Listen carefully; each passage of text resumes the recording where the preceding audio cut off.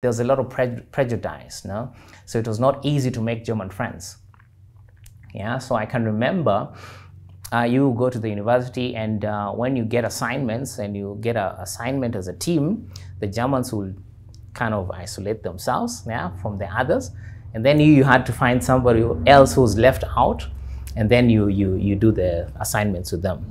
And when you go there, you find people with their wives, with their European wives and everything, and they were like telling me, you think you're going to study and get a job, yeah? You're going to study, finish, and you're not going to get a job. So you search for yourself a big mama over here, yeah?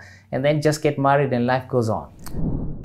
You know, people are very desperate, yeah? Because, you know, the school system prepares you to work for somebody else, yeah? Because so many people, they're just one salary away from poverty. So if the institution tells you there's no salary this month, yeah, you don't have means to pay for your salary and everything, and people are afraid of losing their jobs. So they're like, okay, if I now go and demand for this salary, I'm going to lose my job. They're going to take somebody else. So that's one thing that is making people or hindering people to speak up.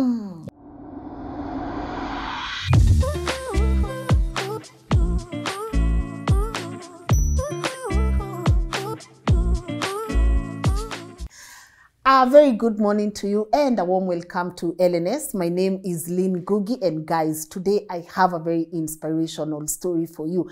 I have been wanting to host this man for a long time. I do not want to preempt a lot of details. All I know is that you are going to be motivated by the end of today's episode. But before I do let him introduce himself, guys, I know a lot of people are getting conned trying to get apartments, houses here and there, and that's why today I'm not even paying bills, but I want to talk to you about King's Developers, and they have amazing projects. If you are looking for affordable housing, they have Boma in Ruiru, where you can be able to grab yourself an apartment, and they even have high ends, even Hapo Katikati, Vintage and Apollo. Guys, you can see right in the screen, these people, I trust them, I am vouching for them, and I do not want you to get scammed in the process of getting yourself an apartment.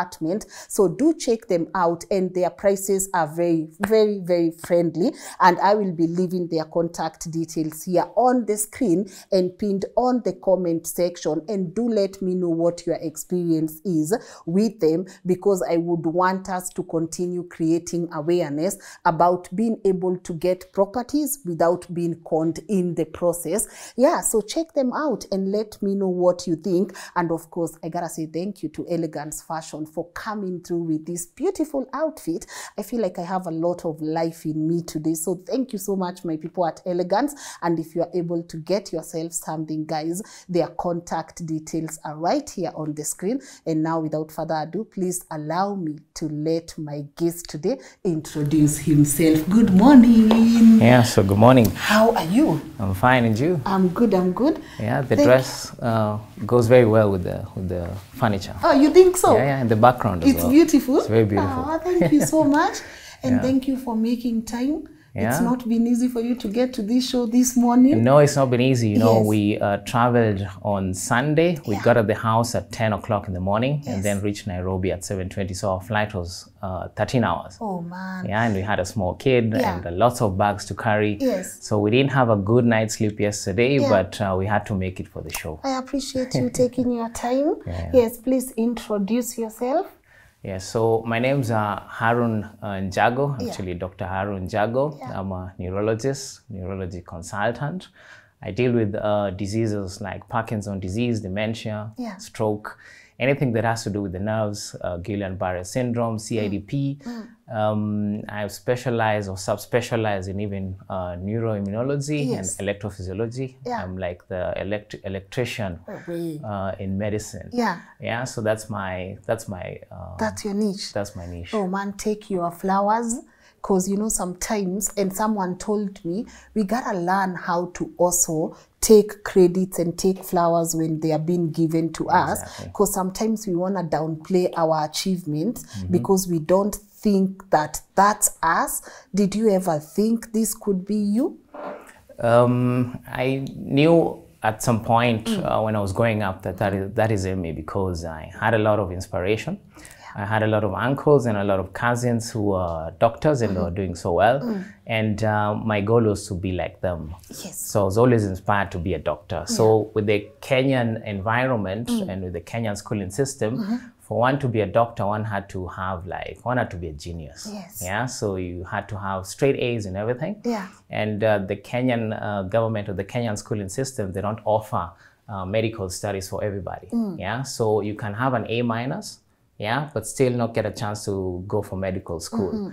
Yeah, so I was inspired by my relatives. Yes. I always wanted to be a doctor, although it was difficult to get a place in Kenya, but I knew I had to do it by all means necessary. Yes. Yeah, so when I was going to school, I was searching for other options after secondary school. I didn't manage to get a straight A. I got an A minus but I was not admitted for medical school. Yes. So I had to chance for other, I had to search for other ways of getting to medical school. So I had a cousin of mine. He made it to go to England. Actually, I owe a lot of credit to him. Yeah, I don't know if it's allowed to call somebody by name on the show. His name is, it's allowed if they are okay. Tim Oguru, Yes. shout out. He's a neurosurgeon practicing in Germany. Yeah. So he is the one who paved the way for us. Yes. Yeah, so when he was growing up, actually we grew up in Eastlands, in Eastleigh. Oh yeah? Yeah. Hapa Eastleigh? Hapa Eastleigh. So we grew up in Eastleigh. We grew up in a plot. Yeah, you know, like the way people used to live in Eastleigh in plots. So we grew up all of us together. So he's the one who went, I think he went to Europe in 1996 or 1995. So he went to England initially. He didn't go straight to England to do medicine, so he went for college, higher studies, and did some accounting.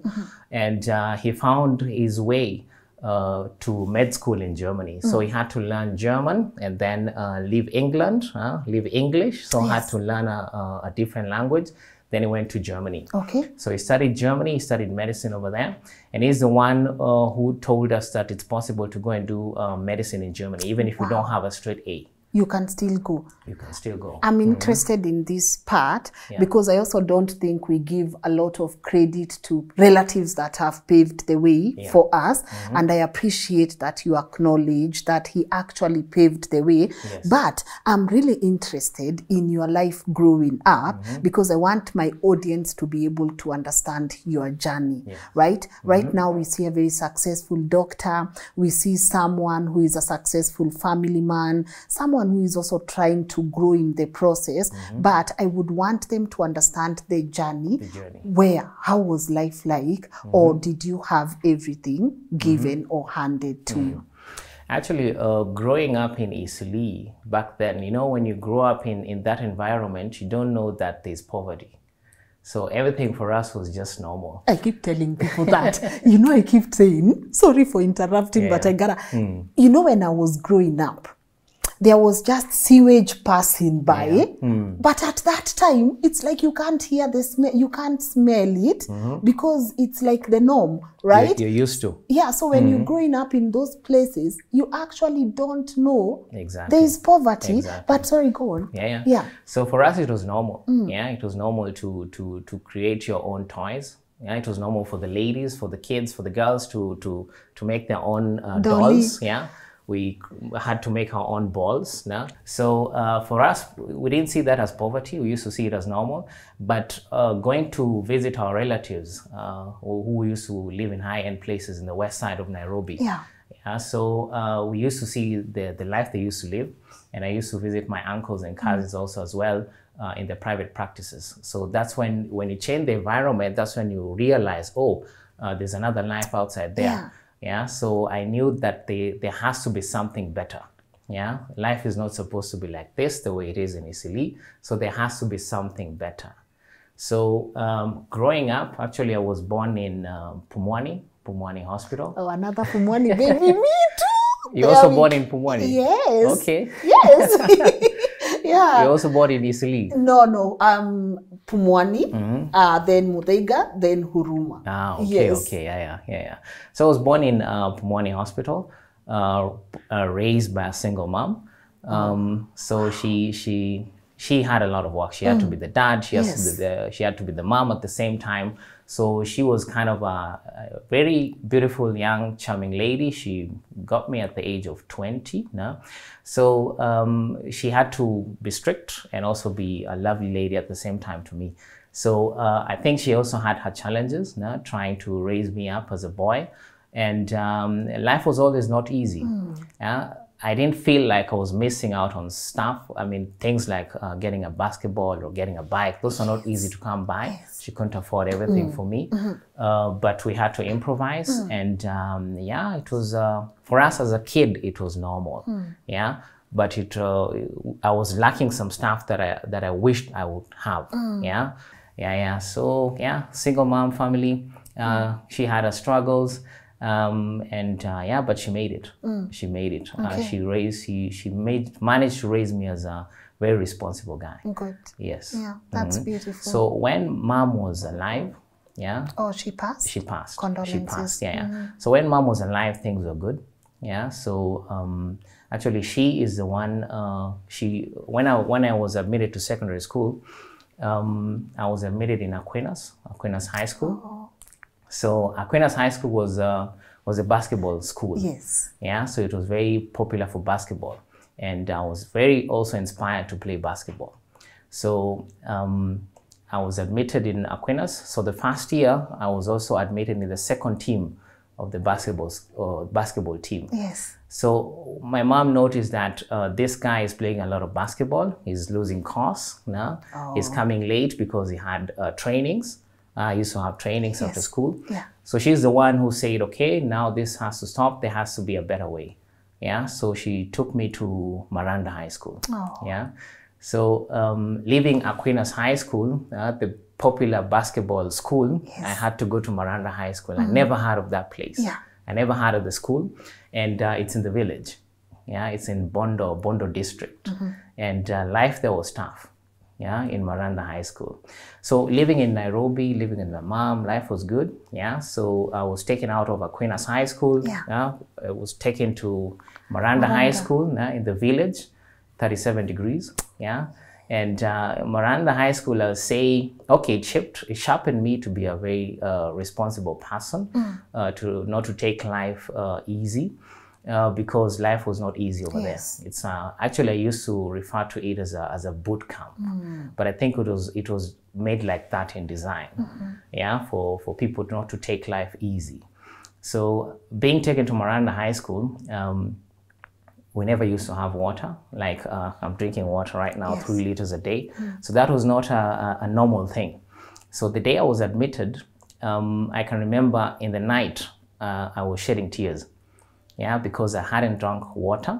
Yeah, so imagine you living home, yeah, traveling all that way, and then getting admission and everything. It's 37 degrees over there. At night is also very warm, and no water.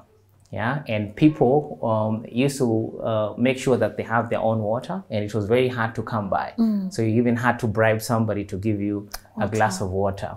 So that was my welcome in Miranda High School. Yeah, but as time went by, I got used to that. Yeah, but life was harsh over there. So, but it chipped me.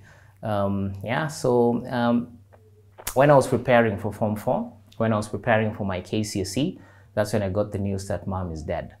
Yeah. So that changed the course, and I couldn't concentrate as much.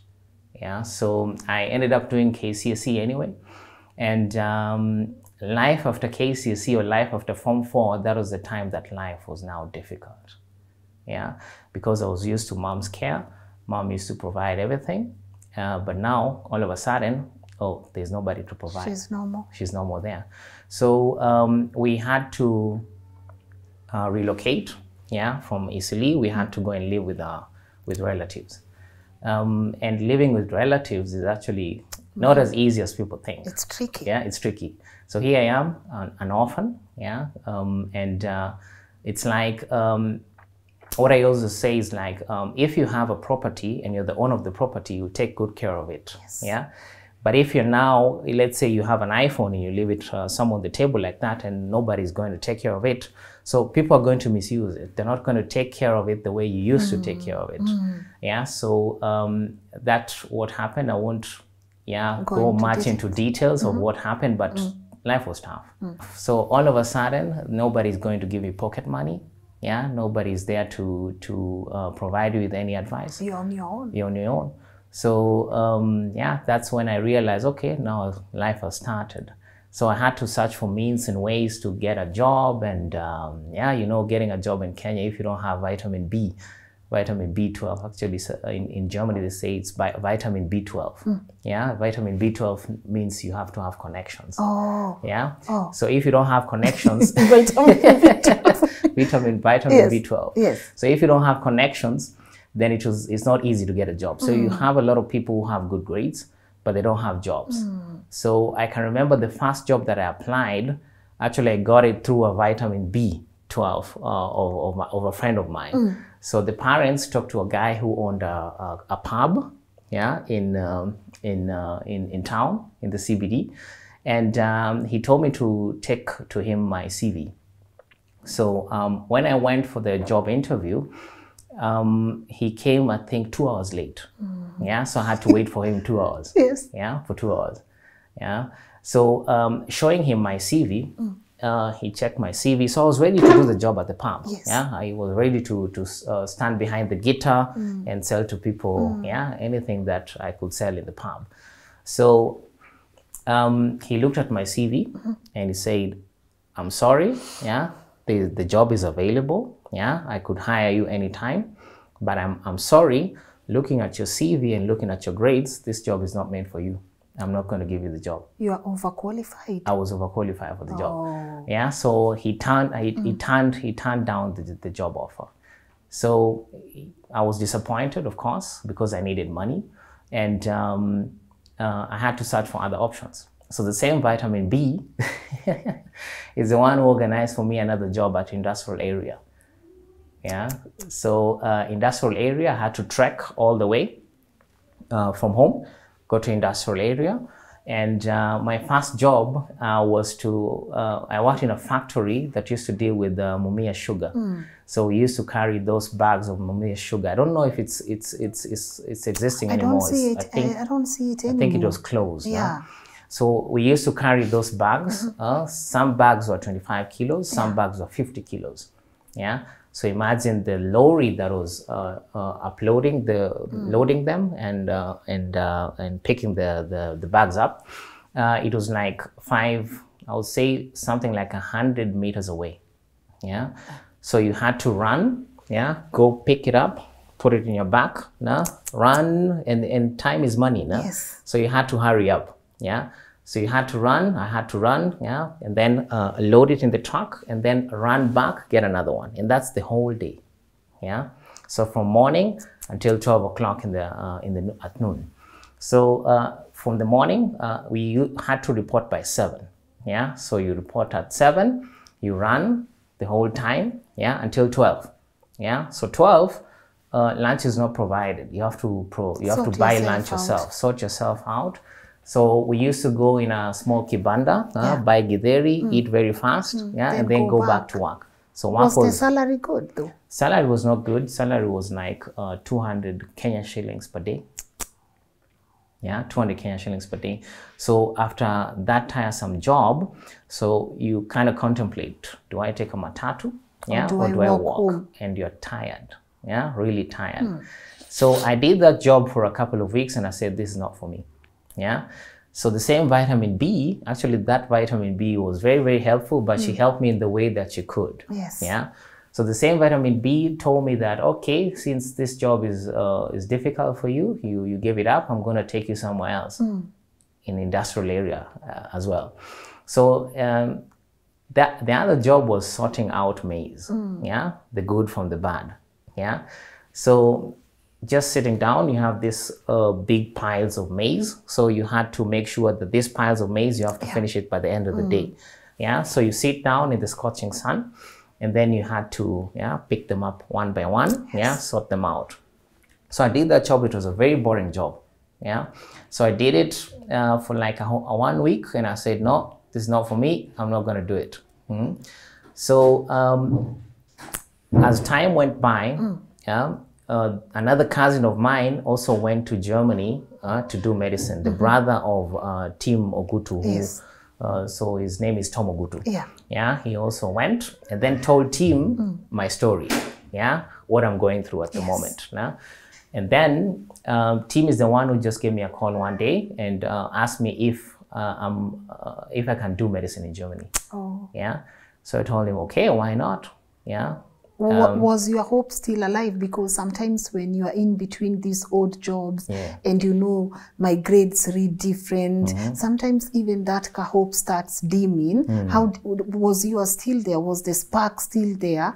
Did you still know, no matter what I'm going through here, man, I have something in me and I'm going to make it? You know, the spark was still there. I knew there was something better, and I knew because these jobs that I was doing, I was not only doing to survive, but I was doing it to save some money, to go and do some packages. At this time there were lots of packages, computer packages, and that's what I wanted to do at the moment. So saving some small money, actually I couldn't save because it's too small money, and I used to beg my uncle to pay for me these packages, but I think he also had his challenges, so he couldn't afford them.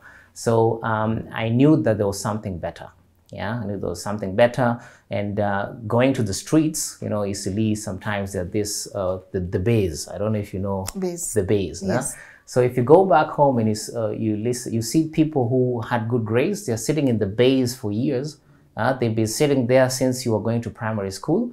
You have now finished secondary school, and they're still there. This is the same people you're sitting down with and just debating politics and other stuff. Someone is just wishing for a white-collar job for the last 10 years. Yeah, he has not invested in himself or herself, and the environment in the base was not good. So I always knew that there was something better. Yeah.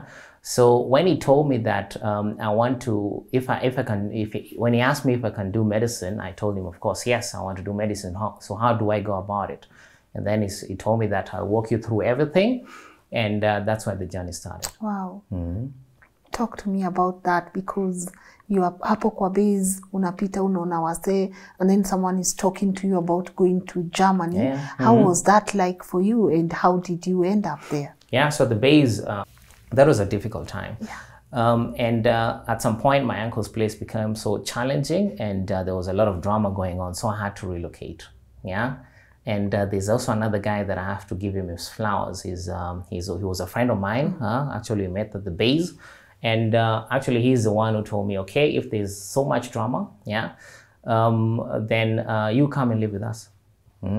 So his name is Michael. Michael, he's the one also who saved me from that drama. Yeah, and I lived with them for a whole year. Wow. So during the time that I was preparing to go to Germany, actually I prepared everything when I was at their place. They told me, don't clean up the house, don't go to the kitchen, don't do anything. You concentrate on your studies. And at the base, of course, we always have these misreactions. Yeah, so sometimes you have friends who will encourage you, and sometimes you have friends who in their own failures and their own fears, they project their fears to you. Yeah, so there are some who are telling me, it's difficult in Europe, in Germany they are skinheads, they're going to beat you up over there. Yeah, so there was those kind of discouragements as well. Yeah, but there were some guys who were very supportful. Actually, Michael was very supportful. And there was another guy also called Brian. He was also very supportful. So actually, Brian and another guy who was working for the guy who was selling clothes, they're the ones who used to give me fare to go to the German classes. Yeah, so they used to gather some money, give me the fare. Yeah, you go and study. Good luck. Yeah, so my preparation for going to Germany, I did it at Michael's place.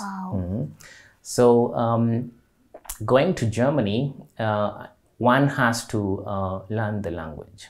Yeah, so I was admitted in Goethe Institute. So the person who paid for the Goethe Institute was Tim. Yeah, the cousin of mine who invited me to go to Germany.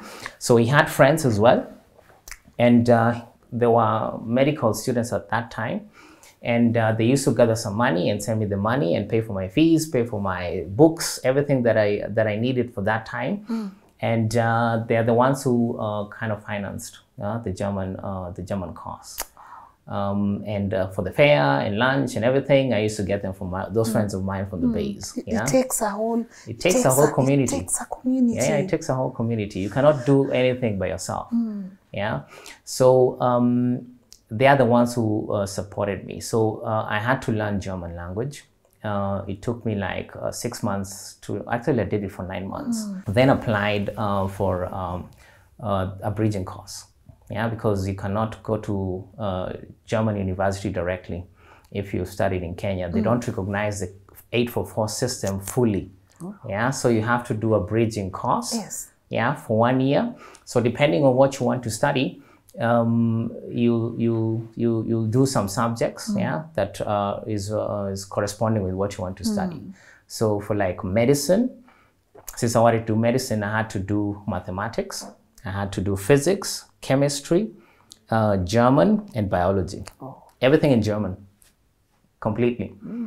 So you can imagine I was being taught 1 + 1 = 2 in German. Yeah. So things like chemistry, I used to be very good in chemistry. So names of the chemical substances, yeah, also changed. Yeah. So like in English is oxygen, and in German is Sauerstoff. Sauerstoff. Sauerstoff.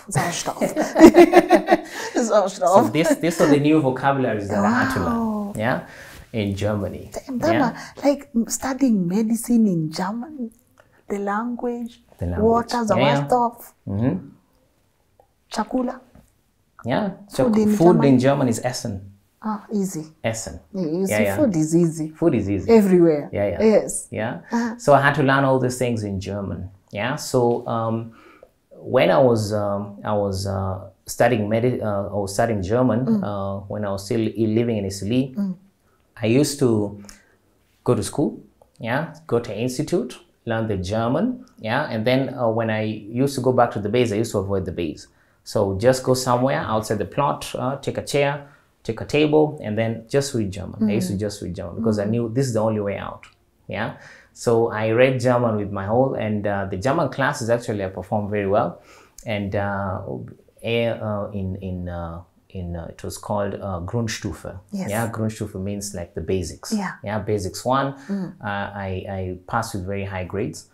Basic 2 passed with very high grades, and the other level also with very high grades. No, so yeah, that's I knew that that was the only way out. Yeah, so I learned German like I was learning for KCSE. I used to learn German every day. I used to write like, I used to read a book in German. Yeah, and then I used to have a dictionary. So what I've learned that day, I used to write it down. So every day I was learning like 20 new vocabularies. Yeah, and I used to listen to a lot of German stories and everything. Yeah. So that was one challenge. Challenge number 1, yeah, learning the language. Yeah, so I passed, got my visa, and when I got my visa, when I was applying, actually I was accepted in the student colleague. Yes. Yeah, or accepted to apply before student colleague. Yeah, I was gonna. Yeah. Student colleague is the bridging course. Oh, okay. Yeah, it's the bridging course that you do in a university. Yeah, to be able to study in a German university. Yes. Yeah, so yeah, I applied, sent my results and sent my documents over there, so they accepted me. So before they accept you, you have to do a German examination as well before they accept you again for the student colleague. Yes. Yeah, so I was admitted to come and do the examination. Yeah. The examination is called Aufnahmeprüfung. Aufnahmeprüfung means intake examination. We are together, my people, it's okay. Yeah. Yeah, so if you don't pass the intake exam, you're not going to get into student colleague. Yeah, so just learning the German language is not enough. Okay. Yeah, so you have to pass that intake exam. So apply for the intake exam. I got accepted to come to Germany and do the intake exam. So my visa was only valid for 3 months. Yeah, if you don't pass, you come back. You either come back or you apply again to repeat. Yes. Yeah, you apply for another visa to repeat, or you apply for another visa to go to a German course.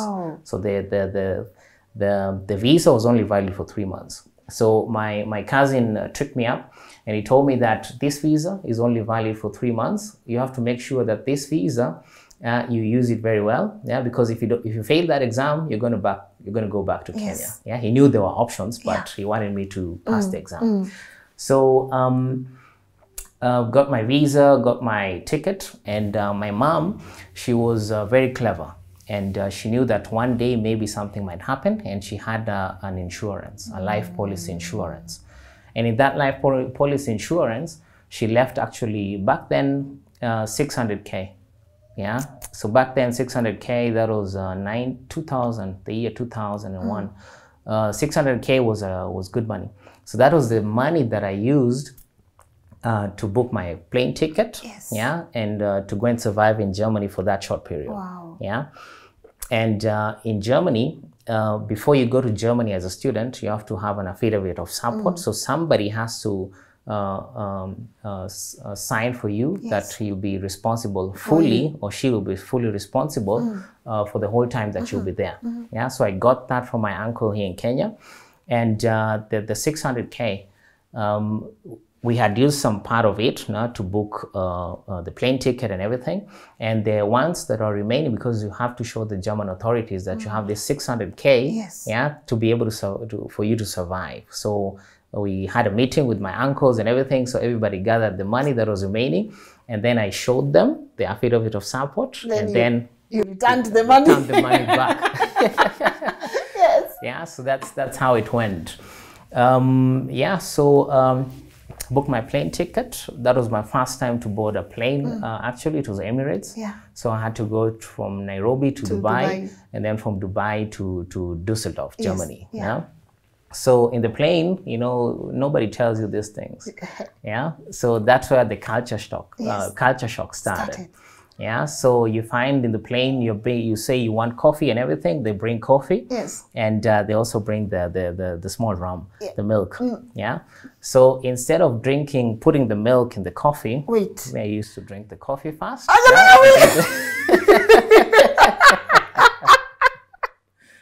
And then the milk afterwards. Yeah? Wow. So landing in Düsseldorf, here is summer. Yeah, I think we have the best climate in the world. Yeah. Actually, instead of people going to Europe or going to the USA, I think it should be the other way around. Yeah, because we have the best climate, we have the best vegetation, we have the best people. Kenyans, when you come to Kenya, when you go back, you go with a true smile. Yeah. So landing in Düsseldorf, it was winter. Yeah. Yeah. I went in October. Yeah. So October is winter. Yeah. Winter is -degrees. So at that time is when winter was starting, and it was like I think 2 or 1 degrees. So me, I came with my normal clothes. Yeah. I had a jacket. I was told to buy a jacket, a warm jacket, but in Kenya, it's not so cold, so I didn't buy a winter. Exactly. So I didn't buy a winter jacket. Yeah. Yeah. So landing over there, it's like in a fridge. Yeah. So in this environment is very cold. It's very gray. Yeah. There are no greens. Yeah. Everything has gone to hibernation. Yes. Yeah. So that was the first culture shock. Yeah. So I was told to board a train. And I was given directions and everything. So, you know, these trains in Germany, they're very modern trains. They're these speedy trains. And I was standing there, yeah, at the train station. And the trains were coming, yeah, and leaving. Coming, leaving, coming, leaving, coming, leaving. So I was like, okay, these trains are just coming and leaving. Why are they not opening the door for me? Wow. Yeah, so I was like, these people are so racist.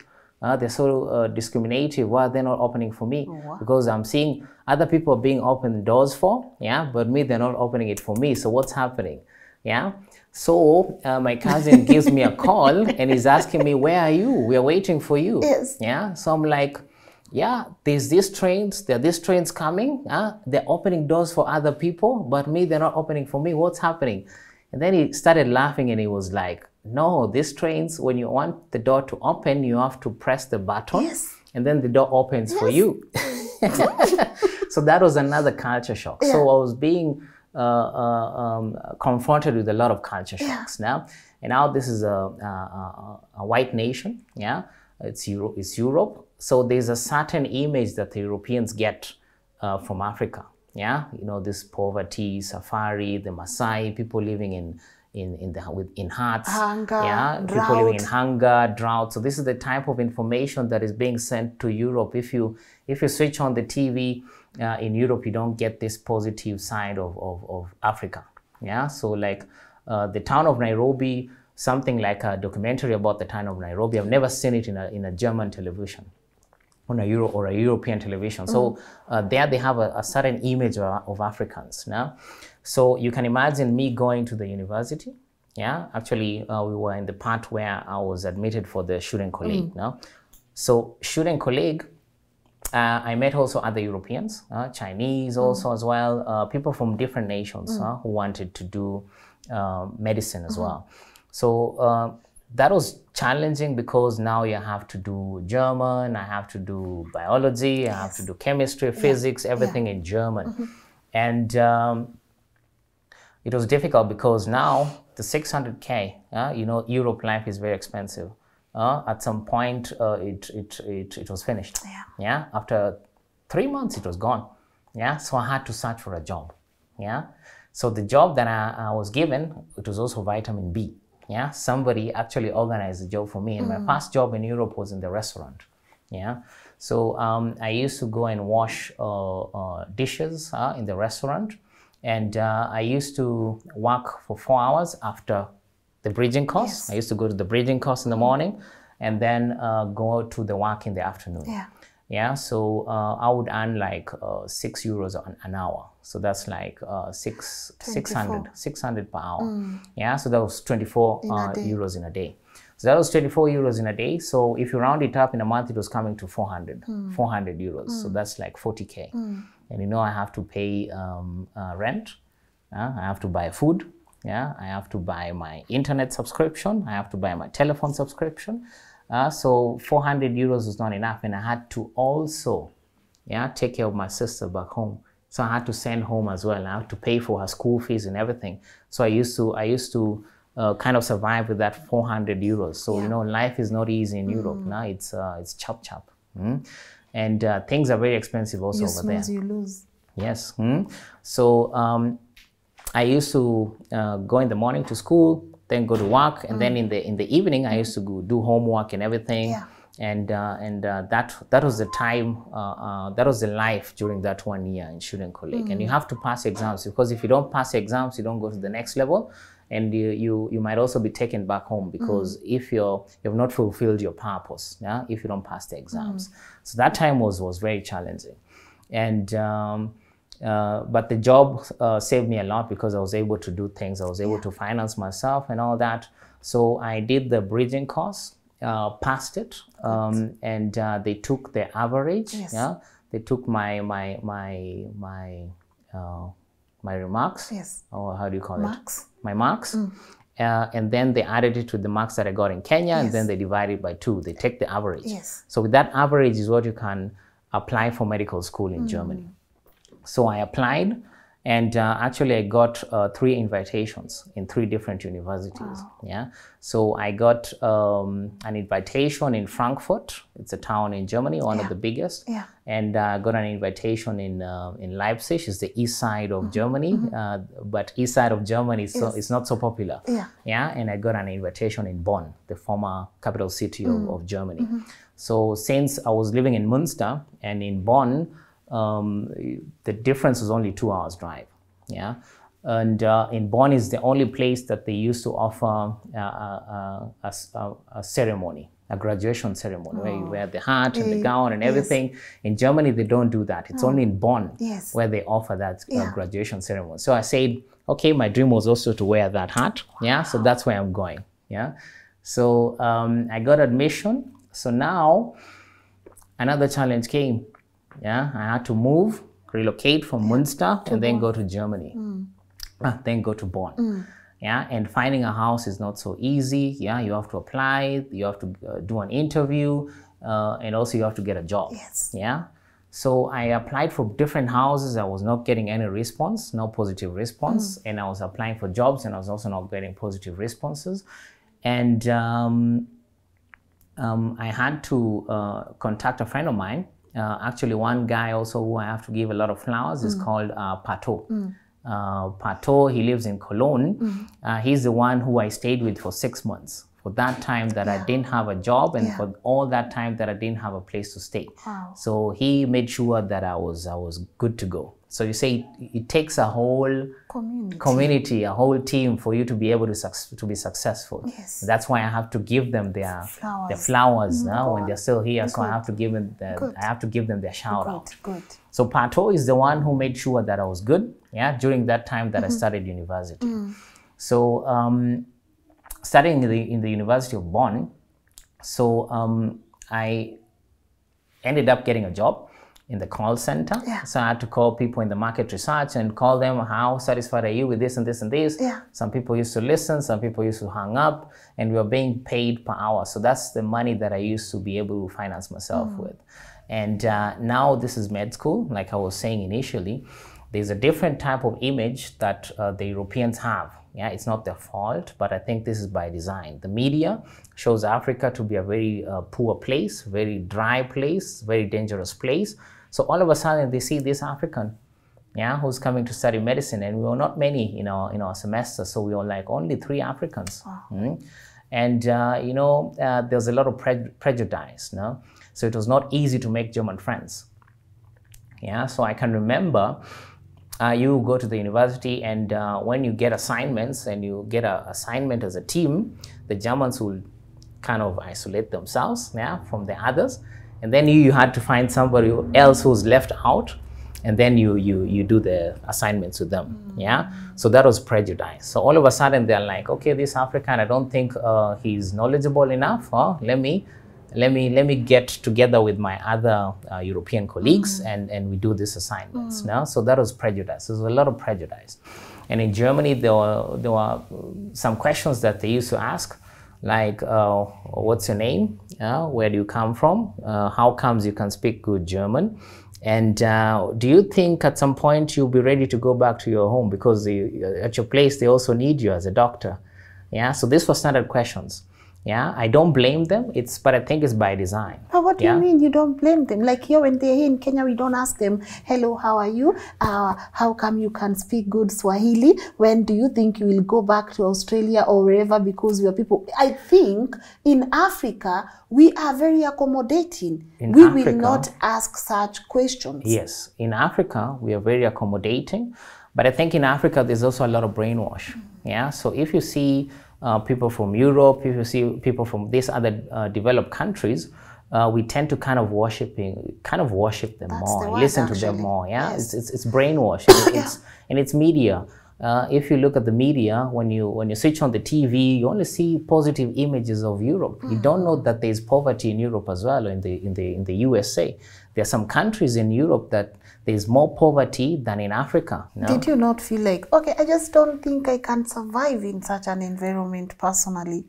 Like, it takes too much from your spirit. Exactly. It's too much energy. People thinking you're not good enough, you're not intelligent, or you're not supposed to be here. It's gonna take a lot of energy. It takes a lot of energy, a lot of focus, and a lot of motivation. Because apart from prejudice, you're also experiencing culture shock, and you're also experiencing economic problems.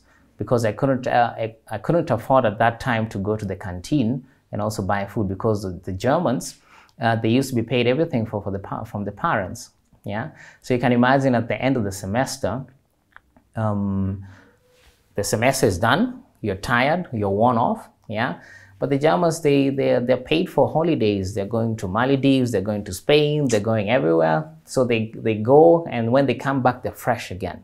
But you, during that time when the semester is off, during holidays, that's when you want to go and work and compensate, yeah, for the economical deficits. So when you come back from the holidays, the Germans, they ask you, so what did you do for your holidays? And I was like, I was working. Then they say they were in Spain, they were in Italy, they had a nice time. So you're more worn out than the time the semester ended. Yeah, so those are also the types of challenges that the medical people experience, and it's not easy. You have to have a lot of focus because there are so many people who had good grades, passed the shooting colleague, got admitted, yeah, to medical school or other fields, but they didn't manage. Yeah, so they ended up dropping out. Yeah, dropping out and searching for other purposes. And during that time also, you know, it depends on who you meet, yeah, when you go to Europe. Yeah. Because I met a good group. Yeah, my cousin was already there, established, and I had a lot of inspiration from him. And there also another group, like I can remember, there was a cafeteria, there was a pub called Jumbo Pub. It's the only African pub in Munster. And when you go there, you find people with their wives, with their European wives and everything. And they were like telling me, you think you're going to study and get a job. Yeah, you're going to study, finish, and you're not going to get a job. So you search for yourself a big mama over here, yeah, and then just get married and life goes on. Oh. Yeah, so those are the kind of also discouragement I was also getting along the way. But you have to stay focused.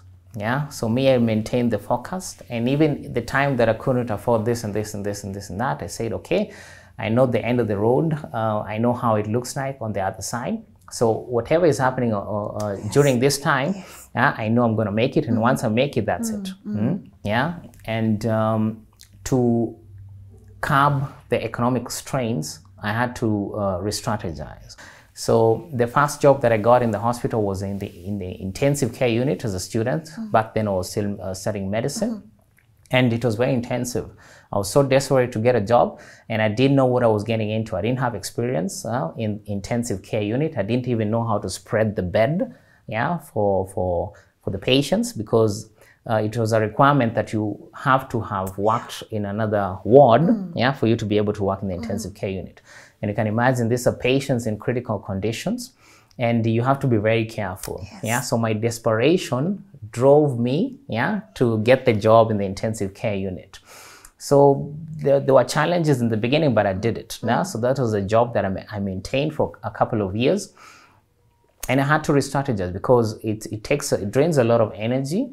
So you go to the lectures, you also have to pass exams, and med school, yeah, in Germany, you have exams like on a weekly basis. Yeah, anatomy, you have to learn everything about the human body, you have to learn everything. So I had to re-strategize, and my strategy was, and that's the same strategy that I use up to today. The thing that people are lacking, yeah, to be able to be successful compared to others is time.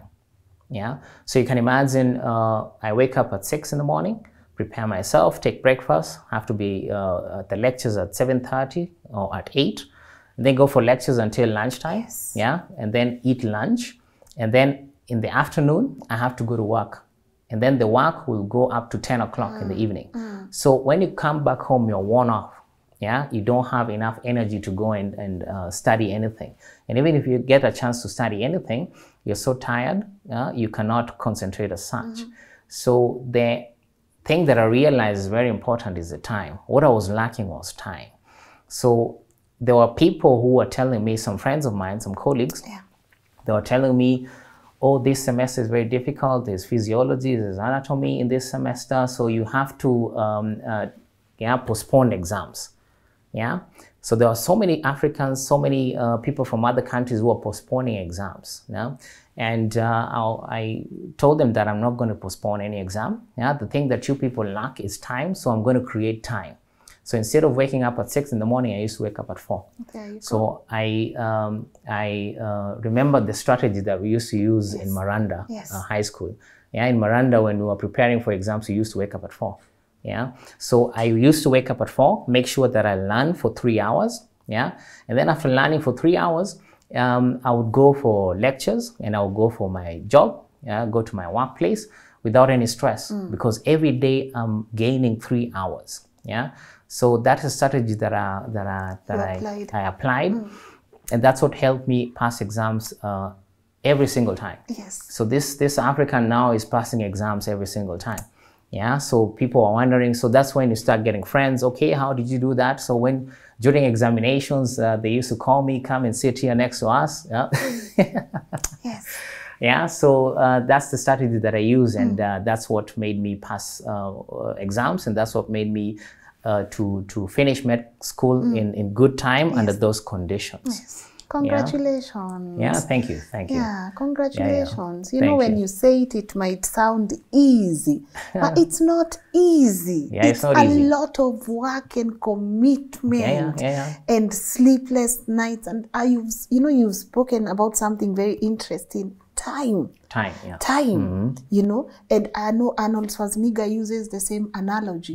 You do have 24 hours in a day. Yes. Even if you say you will sleep for 12 hours, yes, you still have 12 more hours. 12 more hours. What are you doing in those 12 hours? Exactly. So thanks for that. Yeah. Yes. So that's the same strategy that I use even up to date.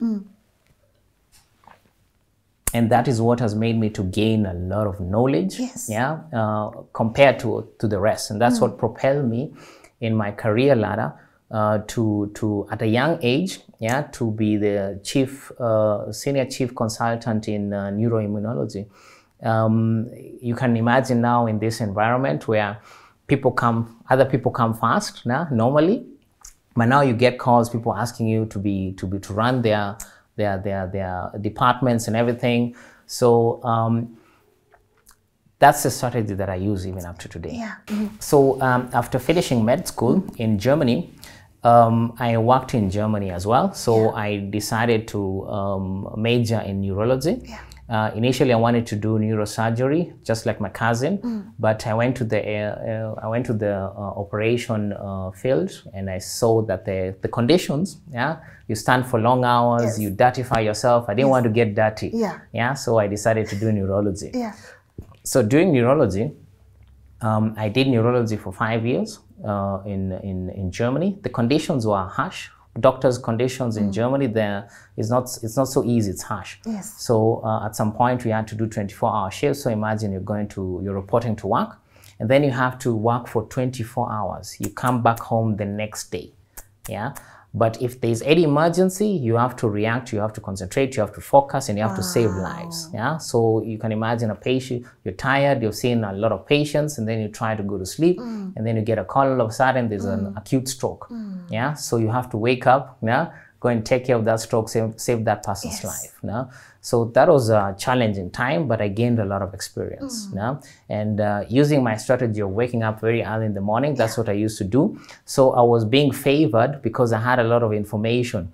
So I was being pushed to different departments, and that's how my rotation, I managed to do my rotation within 5 years. Most of the people, they take 6, 7 years. Some people even take 8 years. So I rotated very quick, finished my specialization in neurology in Germany. And then since the conditions in Germany, they were a little bit harsh, and there was another option. The option was Switzerland. There are so many Germans relocating from Germany going to Switzerland to go and do medicine. And other people go do nursing. So I inquired about Switzerland. There's a friend of mine also who went from Germany to Switzerland to do pharmacy. So he's the one who encouraged me to go to Switzerland and continue my career in Switzerland. So in Switzerland, I applied for a job, and I got a job. And actually, I was very young, and I had just finished my specialization, and I got a job offer to become a senior consultant as a neurologist, in the hospital of Biel. And there was a project that I started in the hospital of Biel, to do neuroimmunology and do infusion therapies for chronic patients. So I managed it, and I also kind of propelled it to another level, and I did it so well. But the conditions, they were not so good, because I was seeing that I was bringing a lot of money. And getting not much in and return. Not getting back in return the way I was supposed to get it. So I discussed with the chief, because I knew my worth. Speak about it, and speak about it strongly. You knew your worth. I knew my worth. What is it with people feeling like me talking about my worth will make me look like I'm proud, or I shouldn't even? you know, people are very desperate, yeah, because, you know, the school system prepares you to work for somebody else. The school system doesn't prepare you to be independent for yourself. So people rely on these jobs, and people are very scared to speak up, yeah, because so many people, they're just one salary away from poverty. So if the institution tells you there's no salary this month, yeah, you don't have means to pay for your salary and everything, and people are afraid of losing their jobs. So they're like, okay, if I now go and demand for this salary, I'm going to lose my job. They're going to take somebody else. So that's one thing that is making people or hindering people to speak up. Yeah, but I would encourage anybody to be able to speak up, because you have to know your worth. There you go. Yeah, because so many institutions, they take advantage of people. Yeah, because people don't know their worths. Yeah, and people are not ready to speak up. True. Yeah, so I spoke up with this boss, and I told him that I'm bringing this value, yeah, to the institution, but I'm not getting the return that I have to get, yeah, in correlation with my value. So he was like, yeah, you know, you just started the other day and all that. For you to be able to get this amount, you have to continue working here for 5 years. And I told him, no, 5 years is a long time. Yeah, I need my returns. Yeah, so there was a friend of his, actually the private practice that I'm working in right now. I'm working in 2 institutions. Yeah, I'm working in the private practice, it's called Neurocentrum Biel, the Neurologist Center of Biel, and Neurology Center of Bern. So there's this one guy who runs, it's his private practice now, so he's employing doctors. And he's the one who actually gave me a call, because I had made a good name for myself in the region of Bern, the capital city. And my name was becoming popular as time went by. And he just gave me a call. And he's like, are you interested in working in a private practice? And actually I was kind of hesitant, because I was, at some point I was also in my comfort zone, because the salary that I was getting was not so bad. It was actually a very good salary of a senior consultant in Switzerland. But I knew there was much better. The Kenyan in me is tempted to ask, how much is good salary in those countries? I mean, like per month? For a doctor, the average, for you to be able to survive in Switzerland, you need a minimum of 3,000 Swiss francs. That's 300,000 Kenyan shillings. But don't forget that life in Switzerland is expensive. Yeah, rent is expensive. Food and beverages is expensive. So with that 3,000, you cannot survive, you cannot save. Yeah, you cannot save a lot. You can just manage to pay your bills. What's your category, Doc? Mine is, I negotiated my... I negotiated my salary. I'm not going to say exactly how much I earned. But I negotiated my salary, because when I was leaving the hospital, you know, it was a very funny conversation. So I told him I'm leaving. I'll find a better option. I'm going to a private practice. And he was like, now he knew that, okay, they're losing value. Yeah. So he was like, so just write me an amount that you want to be paid per month. So, you know me, my mind was already made up. Yeah. I knew there was something better over there. So I write there an amount, and he was like, okay, let me see that amount. So that was like the double of what I was earning. Yeah. So he looks at the amount and he says, okay, give me 3 days. Yeah. So I was also going for holidays in Netherlands. So I went I booked a holiday for 1 week, and I went with my family for a holiday just to cool down. Yeah. So this guy was calling me every day. Yeah. Asking me. Yeah. So he was like, I will manage for you to get that salary that you demanded. Yeah. So now, what's your take? Are you coming? Are you coming? Are you still staying with us? Yeah. And I didn't want to pick up his calls. Yeah, because you have to know your value, and your value cannot be revealed only when you're leaving. There you go. So out of my own principles, I said, I'm not going to take that money. I'm going to the other side. Yeah, so going to the other side is when I negotiated my salary. Yeah, and negotiating my salary, it depends on the value that I bring. And so at the end of the month, you know. I love that. Know your worth. Yeah, you have to know your worth. You have to know your worth. Exactly. Yeah. So now I'm working in the private practice, Yes. and I've increased the value of that private practice, and the goal, yeah, is to take over that private practice. Yeah, so the guy was he's very convinced that I can take over that private practice and maintain a good medical care. Yeah. So I'm going to take the practice and I'm going to run it myself. That is Yeah, that so is that's the main goal. That's the goal. Yeah, you that's gotta the goal. you gotta keep growing. Exactly. You can't be in your comfort zone. Exactly. Yeah. I would urge the Kenyan government and also the medical board to make it easy for the diasporans to be able to come back and apply the experience and the knowledge and the capital that they have, Yes. and invest it, yeah, in Kenya. Because without the diasporans, because what I used to see even in Germany when I was studying medicine, they used to give scholarships. I'm not saying that the Kenyan government should now issue scholarships, but the Chinese, the South Koreans, yeah, the Indonesians, the people from Thailand, they used to get scholarships, and they used to come and study everything.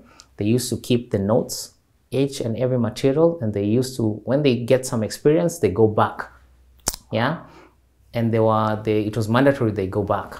Yeah, and they used to apply this knowledge and experience back to their countries. That's why the Chinese, that's why the Indonesians, that's why the Malaysians, that's why they are rising up. Yeah, because they went, got experience where it was developed compared to them, and then brought that experience back. But you see, the Kenyan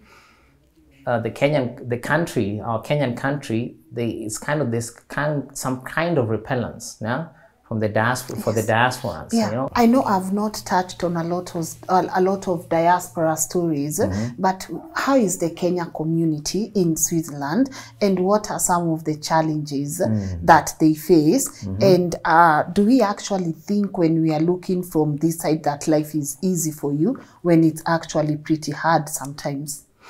You know, like I said, the media, yeah, portrays Europe to be something else, yeah, like heaven.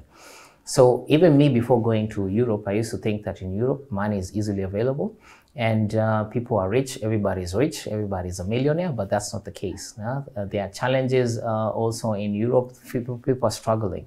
Yeah, so there are some people who, like the community in Kenya, let's say in Switzerland, there are people who have money, there are people who are well settled, there are people, but there are people who are also struggling. Yeah, people who cannot invest back home, but they're trying the best what they can do to make ends meet and to make the best out of their lives over there. So there are many communities that are being formed. Like in Switzerland, we have the Switzerland Kenyan organization, SKO, Yes. where Kenyans meet. We have sports day, we have everything, we mingle. You know, people have meetings on a quarterly, yearly basis. So it's kind of tight. Yes. Yeah. But what I realized with the diasporans in Kenya, people wish you happy birthdays, people wish you best of luck in lots of things that you're doing. When somebody has a relative who has died and everything, people come together and they kind of gather money, and you're being helped financially in those kind of situations. So when somebody at home, you have a relative who is sick, people come and gather easily and come through and help you out. But what I realize is that when you want now to go to the next level, now, if you have invested in something, or if you're starting your own business, like I know a Kenyan who opened up a Kenyan restaurant in Switzerland, the Kenyans were not going to support him. Yeah. So when it comes to somebody supporting you, yeah, your business, so that you can earn some bread, yeah, from your business, now becomes difficult. The Kenyans who support Kenyans in diaspora mostly are the Kenyans who are back at home. Yeah, like you see now, I have an apartment. You do? Yes, I have an apartment at the coast. Yes. Yeah, it's in a very nice, beautiful beach resort at the Sultan Palace. Yes. It's called Hayes Residence. Yes. But you see, the community that I have, not anyone has stepped in that apartment. The people who are coming to that apartment are strangers, people who I don't know. Yeah. and it's very well furnished. You have a lot of services over there. But the Kenyans, they'd rather not support your business. They can support you when somebody is dead. They can support you when somebody is sick, but they don't practice group economics. And that is what is keeping us as Africans down. We don't practice group economics. Instead of buying milk from Netherlands, why don't I buy milk from Tanzania? Or why don't I buy milk from Uganda? Why don't we trade amongst ourselves? Yeah? That is what is lacking in the African, and that is what is lacking in the Kenyans in diaspora. What are you guys in diaspora doing to bridge that gap? It's not easy to penetrate the minds of people. I don't know if it's brainwash. I don't know if it's a post-traumatic poverty syndrome. I call it post-traumatic poverty syndrome because you can find even family members not supporting themselves. Yeah, financially in this direction. You can see the Indians. Now, when the Indians come and set up a shop over here, you find the person who, the people who are employed are just Indians. It's a family thing, and the Indian from that person, from that other side, will come to the Indian and support that Indian's business. But Kenyans, it's very difficult over there to be supported in that way. Yeah. We are trying to make vlogs. We're trying to make people understand that group economics is important, and this is the way to go. But it will take a generation to do that. Okay. Yes, I want to deal on investing back home because you've mentioned that you have an apartment. Yes. And as I said, even as we started this episode, it's powered by King's Developers Limited. And the reason I went into this partnership with them is because I want to create awareness, because a lot of people in diaspora are being duped into investing back home.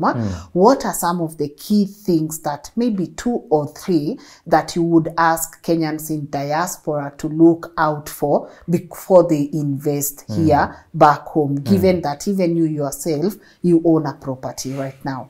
You see, for Kenyans in diaspora, they've been duped a lot. Yeah, they've been taken advantage of a lot. You see, when the Kenyans who are here at home look at diasporans, they think that diasporans have a lot of money. Yes. They're far away, and it's easy to dupe them financially. Yeah. So before we invested in Kenya, we also had some deals. We also tried some investments, and we lost some money. Yeah. There was a time my wife wanted to open up a salon at the coast in Mombasa, and we gathered some money. Yeah. We had a capital of 1 million Kenyan shillings. Yeah. We used to send to this guy. Yeah. To upgrade the place and everything, and the guy disappeared with the money. Yeah. And that's why so many Kenyans are very hesitant, to invest back home, because there are not so many people they can trust. You can find somebody wanting to invest, and sending money to the relatives. Actually, the relatives are the worst. Yeah. So you find somebody sending money to the relatives. So the relatives is sending a picture of somebody else's house. Yes. So you think your house is being built. So when you come to check your house, there's nothing. Only maybe the foundation. So maybe many Kenyans have been duped, and that's why they're very hesitant. And I think financially they would have been doing very well, and both parties would have profited. Yes. But there's some people who have myopia. Yeah, they don't think ahead. Yeah, so they think, okay, if I have this deal, how much can I make for myself? And that's the problem that we people in the diaspora are experiencing. But if you get somebody who's trusted, like if you do your due diligence and you see the company is trusted and the company is very competent, there are some people who have invested with companies that are very competent and they're making it. And actually, if you see the lots of investments that are being done in Kenya, they're being done by Europeans. Yes. If you go to Malindi, all those hotels, they're owned by Italians. Yes. Yeah. So I would urge people not to be scared to invest in Kenya. The returns in Kenya are much better compared to returns in Europe. Yes. Yeah. And there's nothing as good as investing back home. Yeah. Because if you invest back home, you're providing jobs to Kenyans. Yes. And there's nothing as good as providing job to your own people. That's beautiful. Yeah. And also investing in a place, because I am not going to spend all of my life in Europe. There's no way I'm going for retirement in Europe. It's another environment. It's a different culture altogether. Yeah, because my goal is for me and my wife and my kids to come back Yeah, at some point, okay, the kids, they can study and do all that. Yes. When they're adults, they can decide to come back to Kenya or not. But us, we have decided that this is a place that we're going to retire. Good. Because there's a certain connection that we have with Kenya, because it's our home. This is home. Anywhere you go, home, east or west, home is the best. Is best. Yeah. Yeah, that's beautiful. And I'm so really proud of you. And I hope one day I can also get to cover a different perspective, especially of the beautiful amenities that you also have. Yes. I hope one day I can be able to show people what you have going on. Yes. Because it's a beautiful moment for you, given that where you've come from. Yes. It's beautiful. Yes. Looking back, this young boy from Eastleigh to becoming a top, medical practitioner in, through Germany and Switzerland. How does that make you feel? And what do you tell yourself? It makes me feel proud. The journey was not easy, of course, but if one keeps focus, one will get through. It makes me really proud, and it makes me also, I've also helped a lot of people with the information. My YouTube channel, I tell a lot of people about information, how to get this and this and this and that. But I feel fulfilled. I feel proud. Good. So that's not my end goal. My end goal is to create also some medical facilities for Kenya, so that the Kenyans can also enjoy what we medical people in Kenya provide as well. I have a cousin of mine. He's called Daniel Ogutu. He lives in Germany and also practices in Germany. And he is actually providing medical services for free for Kenyans. It's called Doki's Advice. So if you have a medical condition, you can just contact him on WhatsApp, and he'll give you that consultation for free. And actually, sometimes they have camps. Him and my cousin Timo Gutu, and they do the camps and treat people for free. That's beautiful. Do neurosurgical procedures for free. Do medical service procedures for free. So people are trying to give back to the society, which is nice. People have their hearts in Kenya, and they're trying each and every way that they can, to reconnect. With the people back home and provide their services back home, because something is lacking. I'm not saying that Kenya has a poor medical system, but compared to the rest of the world, there's some improvements that have to be done. That have to be done. That has to be done, and it will be good to bridge up that gap. Good. Yes. Before I wind up, do some people think you are young to have accomplished what you've accomplished? So many people. So many people. Even when I go for medical advisory boards with the pharma industries and also with people who are doing research, I always look the youngest. Yes. And at some point, people kind of like, who's this young guy? Who's this young African guy? What does he have to offer? So until you open your mouth and speak and they listen to what you're saying, that's when they realize, okay, this is a guy to reckon with. So I get that so many times. Yes. So many times. So many times. And even with my hair and everything, people are like, this doctor, who's this kind of doctor? Dressed like this, hair like this. But it's my African hair. It's my African hair. Some time along the line, I think due to brainwash, the African thought the hair that he has is not so good. That's why you have ladies buying weaves, spending a lot of billions. It's a $1 billion business. Buying these weaves from Indians and Chinese and all that. And the male African was told, your hair is rough, it's ugly, you cut it off. That's why you have people cutting off their hair. But actually it's beautiful hair that we have. And if you can imagine, I don't know if you know this, but the Europeans, they kind of want to have our hair. When they look at our hair, they touch it, they say, this is very nice hair. So we are the ones who think that this kind of hair, this is very rough, this is not serious, but it's a beautiful hair that we have. Our pride. It's our pride. Our pride. And that's why you find also the African is naming himself a European name. You have somebody called Tom, but it's not our ancestors' names. It's brainwash. So you find people who are high-profile Africans. You find like somebody like Uhuru Kenyatta. You find Raila Odinga. Find Chinua Achebe.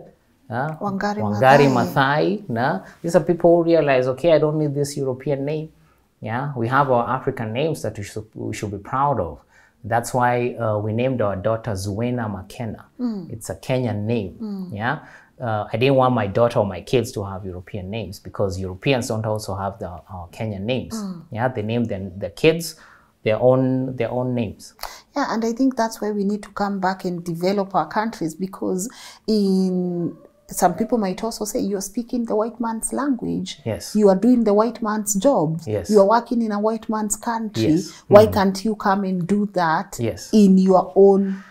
Yes, but you see, so many people want to come back and do stuff, but you see the government and also the environment is not so conducive for people to come back. Yes. You find people not being supported, yeah, to be able to come back. Coming back to Kenya, relocating to Kenya is not as easy As it sounds. and even getting a job in a hospital as a medical doctor It's not easy. is not easy. Yes. It's not easy. It's not easy. It's not easy. It's difficult. Yes. It's difficult. Yeah, thank you. And as I said, you did promise me you would give me a different episode on nutrition. Yes. Because I think it's good to hear it from your perspective. But congratulations Yeah, for thank all you. the things that you've achieved. Thank you. Congratulations for just following your dream. Because I feel like the more we grow up, the more diverted we are to what our vision is. Yes. And sometimes the discouragement is a lot. Distraction. Yeah, really. and I look now at you, that person, when people were like, what is he doing here, to becoming one of the top people in that place. So kudos to you. Yeah, Yes. but not everyone might be that focused or encouraged, and some people have given up. Yes. So maybe as a parting shot, what would you want to tell them? And also, where can our lovely audience find you? Maybe you can look at that camera. Okay, so what I would say is that it all starts with the imagination. So if you have a goal of losing weight, there's a way that you have to already imagine yourself to look like. If you're a man, you want those 6 packs. If you're a lady, you want that flat tummy.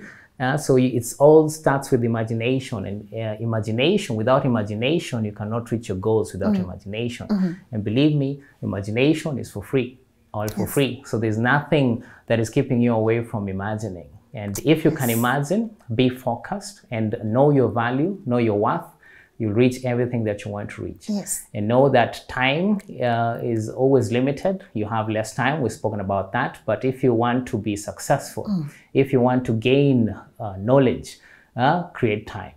So instead of waking up at 6 in the morning and hustling with the traffic and all that afterwards, and then you don't have time for yourself, you have to make time for yourself. Yes. Make sure that you wake up 2 hours or 3 hours before time.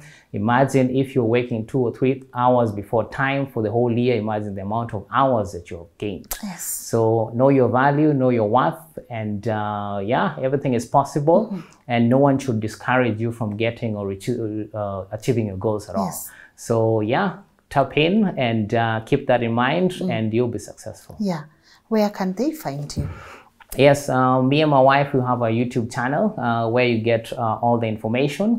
We have information about medicine, we have information about nutrition, we have information about traveling the world, we have information about almost lots of topics that we can speak about over there. But if you want information about medicine, specific information, you can just check us out on Hayes Family at YouTube. And this, you can also, if you feel like you want something to be spoken about, just write it on my DM, on our DM, and then we can speak about it. Okay. But that's where you can find us, Hayes Family at YouTube. Exactly. Exactly. Thank you, Doc, even for making time. Yes. I know it's not been an easy, morning, jet lagged and everything. So nashukuru, I don't take it for granted, and thank you so much for inspiring our audience. Okay, I really do appreciate this conversation. It's very light, it's very inspirational, and people can be able to pick 1 or 2 things from here and continue moving towards their purpose. So good luck as you enjoy your vacation here in Kenya. And I would like to give you also your flowers. This is a big platform. Oh, really? Yeah. For me to travel all the way, 13 hours at night, having not have rested enough. Actually, we landed yesterday in the morning at 7:20. We reached the hotel at 10. And we had to also do some other stuff before we went back to sleep. And we didn't sleep enough. For us to have to make it also today, that means the platform is a big platform. Oh, I appreciate it. And we also have to give you your flowers, because what you're doing is a good job. Thank you. And not so many are doing it the way you're doing it. No? And yeah, this is a high value conversation. I appreciate it. It's a pleasure to be here. Yes. And speak my voice. Yes. And I think you're giving so many Kenyans also their voice, and I'd like you to continue with that energy. Thank you. Means a lot.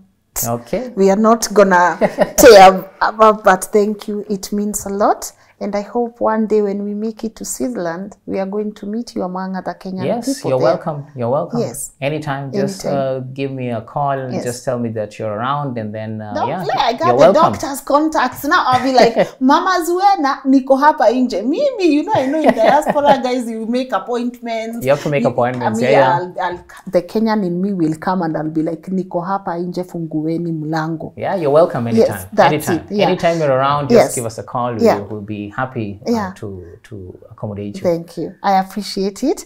And I'm going to be having an amazing conversation with your lady, your wife, and you have an incredible family. Yeah, so thank you. God's grace, love and light, and continue blossoming. Yeah, and guys, I want you to tell me what you honestly think about today's conversation, because as I started, I said the intention was for you to be inspired, to be motivated. I keep saying, guys, and he said something like beautiful about imagination. And I don't know if it's Confucius that says imagination is more powerful than knowledge. Sometimes your mind must arrive somewhere before your life does, and it's okay to imagine yourself at your fullest potential. Do not be shy of imagining greater things for your life. Do not be shy of breaking generational curses, so that you know, sometimes it's you will be the first one in your family to get somewhere, and that too is okay. That too is okay. Do not limit yourself. Do not feel inferior about yourself. You are not your looks. You are what you think, and you are what you imagine. So go out there and conquer. And I hope you really have been inspired. And as you've heard, I love having this conversation with people in diaspora, because as we started, I did say this amazing episode is powered by Kings Developers Limited. I know you know them for the incredible buildings such as Prism Towers or Sifa Towers. But did you also know they have affordable housing for you? Boma in Ruiru, iko tu hapa Ruiru, you can go and grab yourself an apartment. You know, Apollo, you can go and grab yourself an apartment. The best part, they have apartments that are ranging from 4M all the way to maybe around 27M. They cater for everyone. So do not get duped. And he said something, work with people who are certified. They are ISO certified too. So waki kukosea pahali, all you gotta go do is report to the relevant authorities. And that's why it's important for you to invest with companies that if they fail you, you have places that you can go report and be compensated. So do check them out. Their contact details will be pinned on the comment section, and I urge you to also go check their website. But if you also want to share your story with me, you know where to find me. info@lnn.digital or lynn.ngugi@lnn.digital. Thank you for sitting with us through this episode. I appreciate you, my people, and thank you for the amazing support you're giving our channel. I don't want to say it loud, but 600k subscribers, here we come. Germany, here we come. Belgium, here we come. We might not make it to Switzerland this time, but I know we will continue just moving around until we are able to collectively cover beautiful African stories. I do appreciate your support. Take good care of yourself. To the amazing team that puts this work together, thank you. I do not take your work for granted. And as I said earlier, I urge you to follow your dream, no matter how hard it can become. Tuonane kesho at 10 a.m. God's grace. Wishing you a lot of joy today. And of course, my elegance dress is giving. My guest already said it's giving, so it's giving. Bye, tuonane kesho watu wangu. Cheers.